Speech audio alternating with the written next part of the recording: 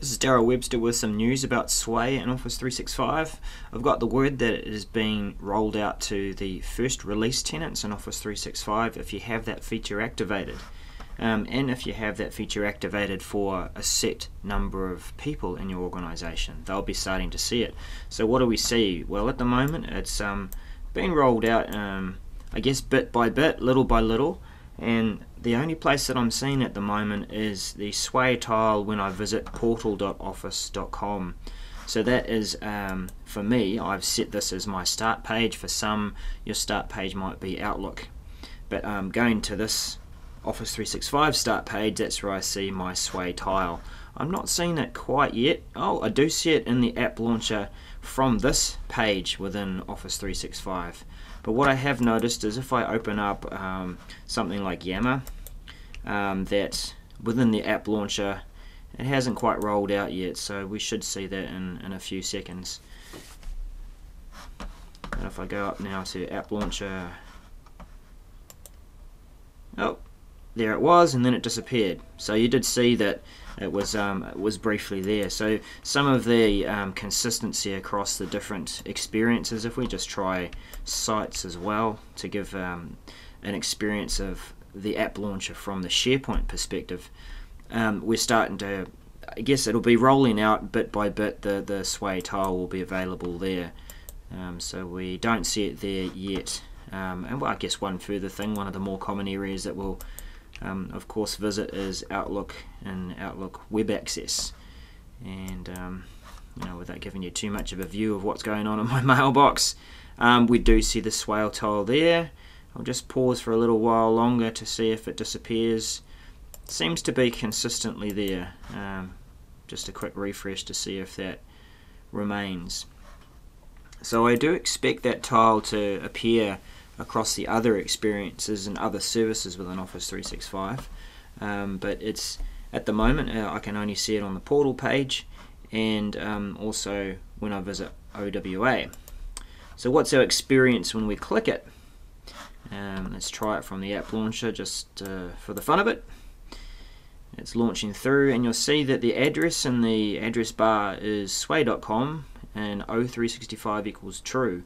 So it's checking to see, are you logged into Office 365? Are you an Office 365 user? That's your start page. So I don't see an automatic login at this stage. I still need to click sign in. Now for me, I'm using the same address, daryl@webster.net.nz, as my Microsoft account, and also using that domain in Office 365 as my login there too, my identity. So when I was using Sway with my Microsoft account and I've connected it to Windows 8.1, I could click sign in and it would sign me in automatically to my Microsoft account. So now that I'm visiting using the O365 equals true address, I've got a sign-in address, and let's just try this out. This is very raw, I haven't even tried it myself before the video, so we're getting a true experience of what it might be like for a new user. Let's click next and see what happens. Welcome to Sway. So we are getting a prompt that's reasonably familiar across some other experiences in the Office 365 products or Microsoft Online products, that we have to choose, right, I recognize this as an email address that's been used in a Microsoft account and in an organizational account, which is now being called a work account or school account. So really, you know, your first half is your consumer side, and on the right hand side is anything to do with Office 365. So okay, I'm signing in with Office 365 and we'll try that out. So you'll see that I'm signed into Office 365 within this browser session. I haven't had to input my login details a second time. Now what I would like to do is see if, now that I've gone through that experience, do I get something like a single sign-on experience if I was to start a new browser session. So I might just come back to that little experience, but I have read from some of the feedback in the change alerts group of the Office 365 network on Yammer that that single sign-on experience isn't there. That it's still something that I probably will have a prompt again to say, do you want to sign in with a Microsoft account or your work or school account. So we are signed in with an Office 365 account now. It has picked that up, and I know that that's my account. And I expect that when I go to My Sways, what will I see there? Will it be a blank canvas? Yes, it is. So my Microsoft account has 20 or 30 different sways, and this is now a blank canvas. It's all associated now with my Office 365 account. I've got a couple of examples there that I can check out and use, and I don't expect there to be well, actually I do. I expect there to be a few new things as I look at Sway, because what we did hear about at Ignite was that we'll be able to use some of the sources from Office 365 to add content. So we do get this standard look of here's the cards that we can use, and so we are used to seeing that. But what I'm interested in is inserting content. What do I have available? So I have suggested, Bing, etc.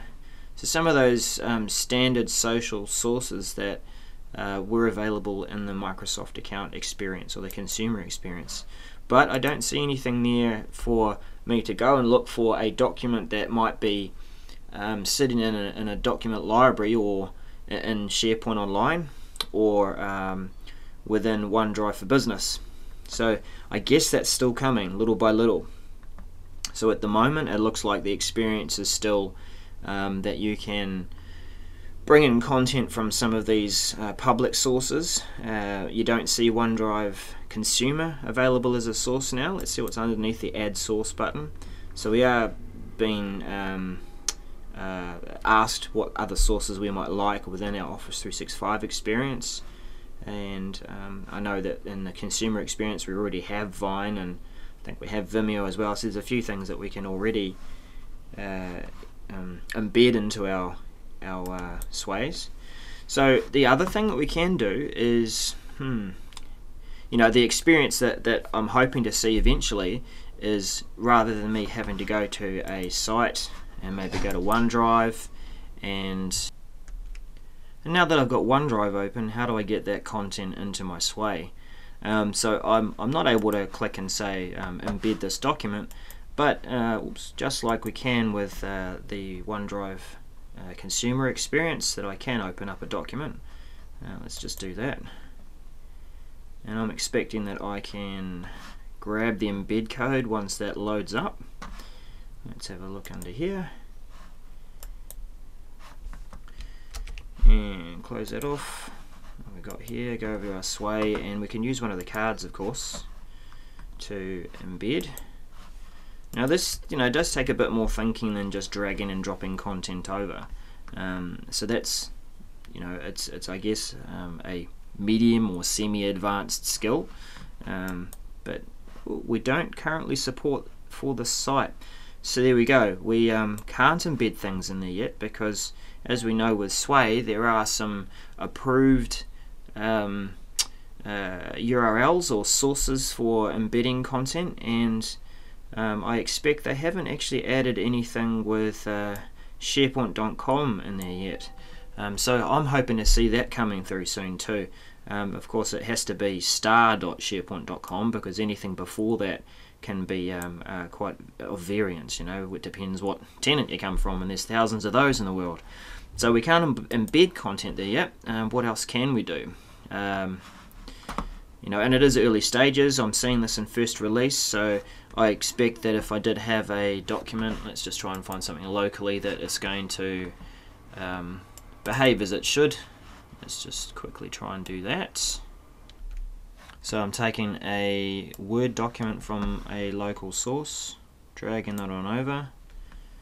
That's going to upload. Oh, looks like something went wrong. Let's see, we'll refresh the page.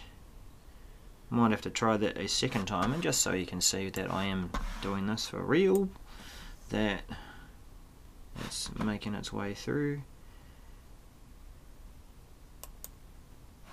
I might have to interrupt that process. So what have we done there? So it's dragged it in, and rather than embedding the content or making it look like a Word document, it's actually taken the whole content from the Word document whether it be headings and text, and it's imported it.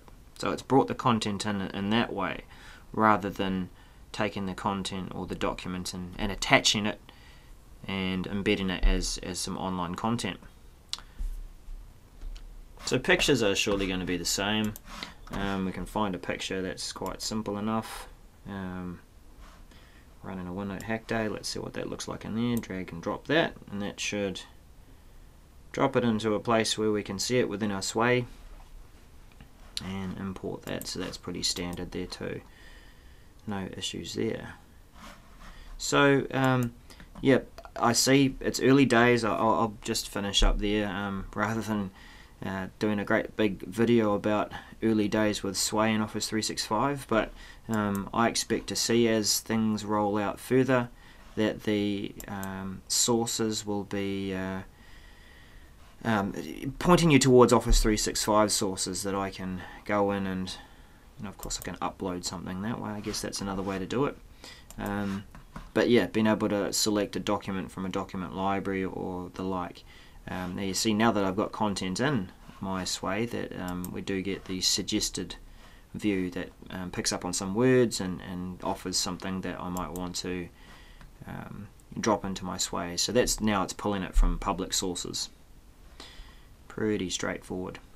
Okay, so that's as far as we need to go with looking at Sway in Office 365. You'll be able to see some of the further reactions and discussions on the Office 365 network. Let me just quickly find that for you. So there we go, that's the Office 365 network, which another way to get to is aka.ms/Office 365 network. And we've provided a short link to the Sway group as well, so you can put Sway at the end, and that will take you into the Sway group. So that's where all the discussion's happening at the moment, reactions and questions about how things work within the Office 365 experience of Sway. I encourage you to join the conversation there, and thank you very much for watching.